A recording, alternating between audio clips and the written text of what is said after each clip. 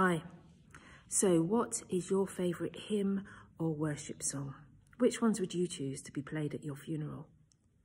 When I was a small person at Southbury Road Primary School in Ponders End, we had a school assembly every morning, and I remember Mr. Donaghy playing the piano as we all belted out that day's hymn. The ones that stuck in my mind were All Things Bright and Beautiful, Lord of the Dance, Morning Has Broken, When a Knight Won His Spurs, all absolute bangers.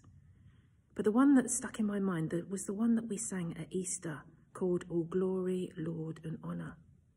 Now this song really freaked me out. For a long time, and I admit right up until Easter 2014, when we sang it during my curacy at Golders Green Church, it was only then that I sat down and properly looked at the words. The first verse goes, All glory, Lord and honour, to thee, Redeemer King, to whom the lips of children made sweet hosannas ring. Now as a child, my simple understanding of those words were, why are they making a ring for Hosanna out of children's lips?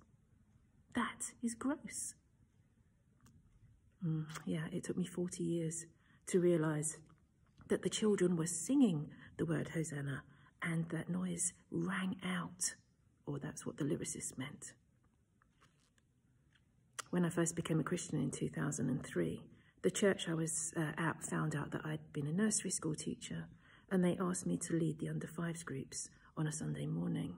So I had the pleasure of learning about Jesus and the Bible by teaching 40 under-5s each week. It was fun. But I found that they too had issues with the words of some of the worship songs that we sang. There was one which went, The Lord is gracious and compassionate, slow to anger and rich in love. It goes, The Lord is gracious and compassionate, slow in anger and rich in love. They heard it phonetically and sang it accordingly. This is what they sang. The Lord's a grapefruit and a cashew nut, slow in anger and rich in love. Bless them. I loved it. I deliberately had that song quite regularly just so we could enjoy those lyrics. Hymns and worship songs are memory jerkers, as are secular songs. And I must admit that I probably changed my decision on which ones I would like at my funeral quite regularly, because the seasons of my life change, and so does the song of my season. So as far as hymns go, I think my favourite is Tell Out My Soul, based on the words of Mary, Jesus' mum in the Bible, when she hears that she's going to have God's child. It's a paraphrase of what they call the Magnificat in the Bible.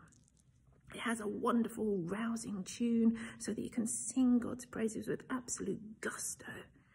It is praise straight from the heart of a woman who never imagined that she would amount to much, just maybe an everyday housewife. But there she is, praising her God, who had plans for her far beyond her wildest imagination. And I totally feel that in my relationship with God. My favourite worship song, which is the description for a more contemporary hymn of worship to God, is at the moment called Jireh, You Are Enough by Elevation Music. The word Jireh is Hebrew, and it means the Lord will provide. And to be quite honest, the words of this song are not much different to those of Tell Out My Soul. The singer is declaring to God through the struggles of everyday life that because of God's provision for his love and his grace, that they are already loved, already chosen. They know who they are. They know what God's spoken over them. They know that they're loved more than they could imagine, and that is enough. I love singing that to God, thanking him for so many things that are going on in my life at the moment, both good and bad. In fact, I just love singing to God, be it in church, in the car, or in the shower. But there are so many secular songs that would not normally be regarded as in worship of God, that I love singing to God too. I love a bit of Adele, Ben Platt, Yeba, Johnny Morgan, Keith Urban, PJ Morton, to name but a few. So what are your favourites? I'd love to hear. Tell us about them in the comments on YouTube, Facebook, or wherever you find this post. And just remember, you are loved. Loved by God, who is an awesome God, who died just for you. just for you. Love and prayers as you journey this week.